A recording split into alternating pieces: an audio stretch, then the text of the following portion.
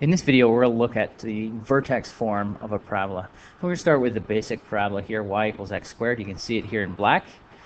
We're going to have a couple of graphs here at the same time. So I'm going to add in this graph here, y equals x squared plus k. So I have this little slider here. If k is 0, you can see that the graph of y equals x squared plus 0 is just equal to the original parabola that we have. If k becomes 1, y equals x squared plus 1, have a look at the graph and see what you notice. You should notice that the graph is the same shape, so it has the same step pattern as y equals x squared. It's just shifted up 1. If we change k to a 2, you can see what happens. Same shape, just shifted up, and so on. Notice where the vertex is here. The vertex is located at this point right here, the point 0, 3. K happened to be 3, so the vertex is located at 0, 3. If k is 5, the vertex is at 0, 5. We can also look at what happens when k is negative. So if k is negative 1, you can see that the vertex here is at 0, negative 1. If k is negative 4, you can see there's the vertex right there. So this y equals x squared plus k over here really just shifts the parabola up or down to give us how far up or down the vertex is. Let's have a look at a different graph. So let's look at this equation right here, y equals x minus h squared. Again, if h is 0, we get the graph that's in green here, the parabola y equals x squared. Now watch what happens as h becomes 2, 3, 4, and so on. You can see that we get a shift to the right. Again, the graph is the same shape as the original parabola, but it's now shifted to the right. So when we have y equals x minus 5, the graph moves to the right. Now if h is negative, this is a little tricky, but if h is negative 1, this becomes x minus negative 1 squared. Well, x minus negative 1 is the same as x plus 1. So this equation would be y equals x plus 1 squared. And you can see as we slide h to be more negative, the graph shifts further and further to the left. So again, the vertex is different. It's shifted left or right. But notice that the step pattern is still the same. Move over 1, up 1, over 1, up 1, 2, and 3, over 1, and then up 5, and so on. That's an interesting property there. All right, let's have a look at one more type of graph, and that's going to be this one right here. So y equals a times x squared.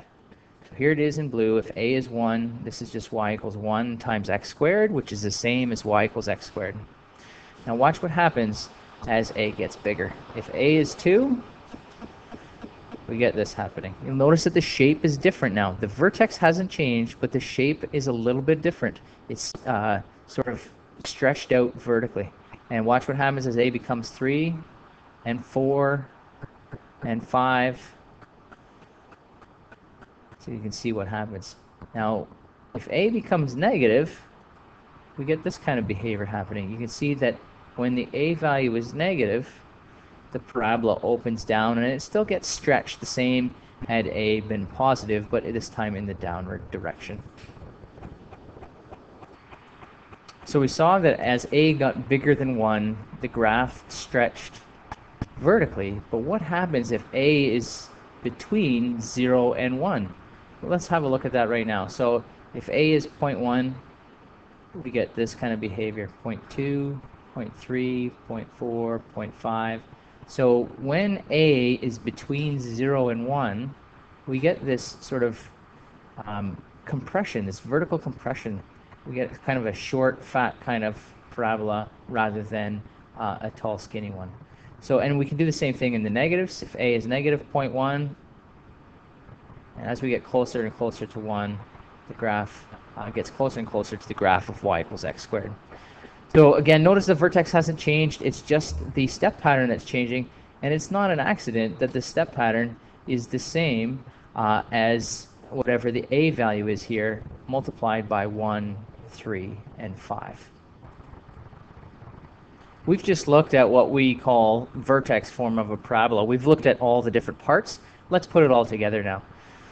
So here's the equation of a parabola. Y equals a bracket x minus h close bracket squared plus k. All of the letters here, the a, the h, and the k, do something to the parabola. So the a changes the step pattern. The step pattern becomes whatever the a value is multiplied by 1, 3, 5, and so on. Also remember that when a was negative, the parabola opened down rather than up. H shift the graph horizontally, and it gave us the x coordinate of the vertex. And then the other part that we looked at was k, and remember that k shifted the graph vertically, so up and down, giving the y coordinate of the vertex. Let's have a look at an example. So here we are, we're asked to sketch y equals 2x minus 4 squared. In this case, just list all the values. A was this value up here, which is a 2. H was the value in the brackets. It's a 4. And k is equal to negative 3. Remember that the h and the k told us how much the graph was shifted. So the k told us that the graph was shifted down 3.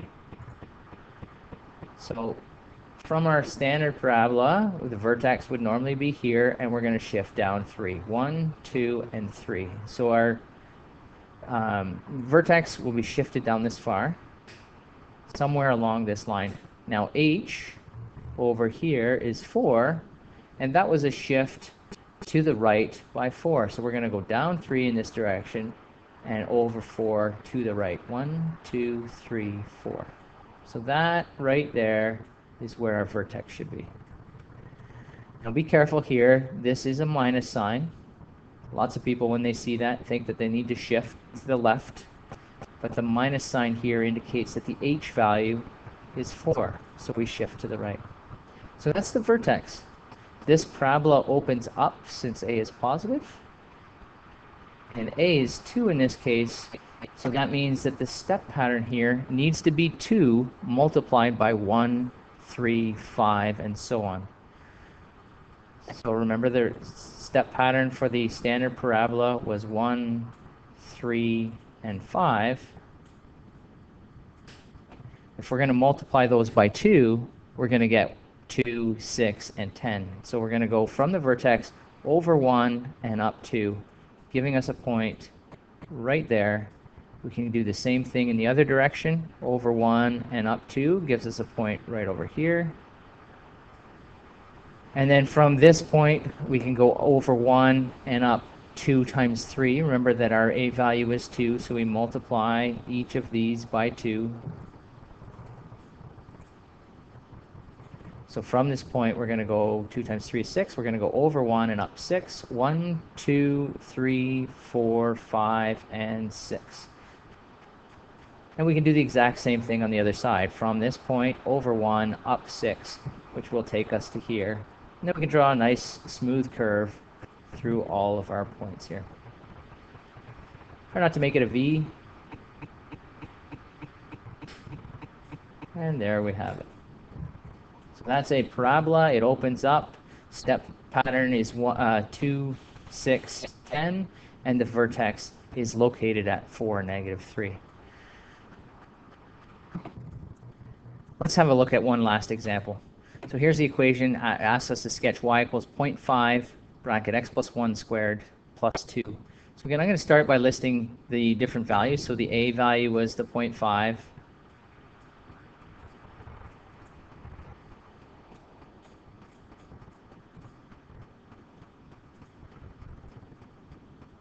The h value in this case, this is where things get a little tricky, so make sure you're paying attention. Remember that in vertex form, it was x minus h.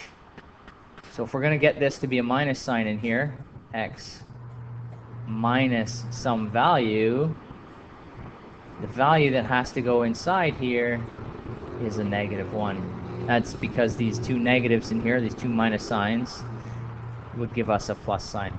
So h in this case is equal to negative 1. And k is equal to 2. So now we know that the vertex is located at, this is the x-coordinate of the vertex, and this is the y-coordinate. So the vertex, pardon me, is located at -1 in this direction, 2 in this direction. So here is the vertex. We also know that the a value is 0.5. So that means from this point, we're going to go over 1 and up 0.5, so up a half, which puts us somewhere along here. Same in the other direction, over 1, up a half. And then from here, we're going to go, remember the normal step pattern was 1, 3, and 5, and so on. We multiply these values by a half.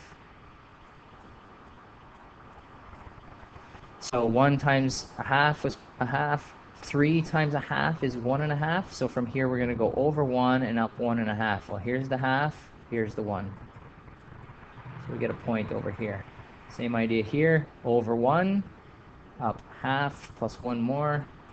And then we get a nice parabola, nice smooth curve through those points, looking something like this. So that's how we can use the vertex form of a parabola to graph the parabola.